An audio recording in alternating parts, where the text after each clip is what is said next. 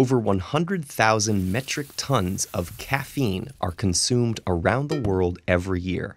That's equivalent to the weight of 14 Eiffel Towers. Most of this caffeine is consumed in coffee and tea, but it's also ingested in some sodas, chocolate, caffeine pills, and even beverages labeled decaf. Caffeine helps us feel alert, focused, happy, and energetic, even if we haven't had enough sleep. But it can also raise our blood pressure and make us feel anxious.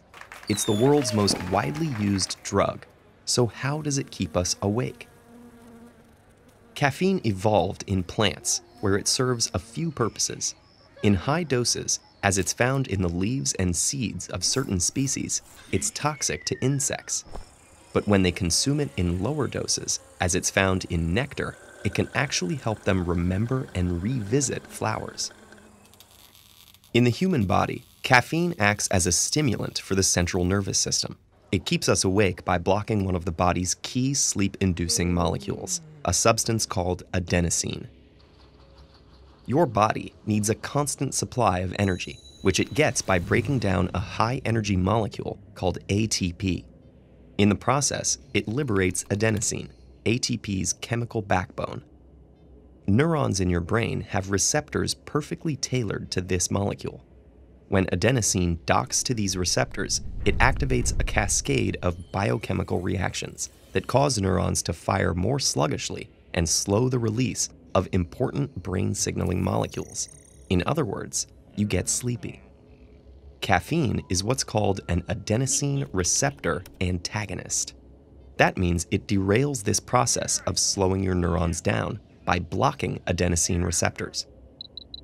Caffeine and adenosine have a similar molecular structure, close enough that caffeine can wedge into the adenosine receptors, but not close enough to activate them. To summarize, adenosine inhibits your neurons. Caffeine inhibits the inhibitor, so it stimulates you. Caffeine can also boost positive feelings. In some neurons, the adenosine receptors are linked to receptors for another molecule called dopamine. One of dopamine's roles in the brain is to promote feelings of pleasure. When adenosine docks in one of these paired receptors, that can make it harder for dopamine to fit in its own spot, interrupting its mood-lifting work. But when caffeine takes adenosine's place, it doesn't have the same effect, and dopamine can slide in.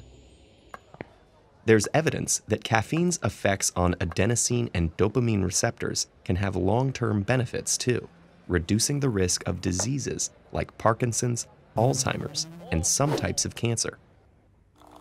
Caffeine can also ramp up the body's ability to burn fat. In fact, some sports organizations think that caffeine gives athletes an unfair advantage and have placed limits on its consumption. From 1972 until 2004, Olympic athletes had to stay below a certain blood caffeine concentration to compete. Of course, not all of caffeine's effects are so helpful. It might make you feel better and more alert, but it can also raise your heart rate and blood pressure, cause increased urination or diarrhea, and contribute to insomnia and anxiety. Plus, the foods and beverages caffeine is found in have their own impacts on your body that have to be taken into account. Your brain can adapt to regular consumption of caffeine. If your adenosine receptors are perpetually clogged, your body will manufacture extra ones. That way, even with caffeine around, adenosine can still do its job of signaling the brain to power down. That's why you may find you need to consume more and more caffeine to feel as alert. There are more and more adenosine receptors to block. It's also why, if you suddenly quit caffeine, you may experience an unpleasant withdrawal.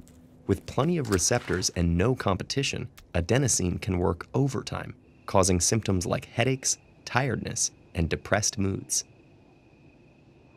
But in a few days, the extra adenosine receptors will disappear. Your body will readjust, and you'll feel just as alert as ever, even without an infusion of the world's most popular stimulant.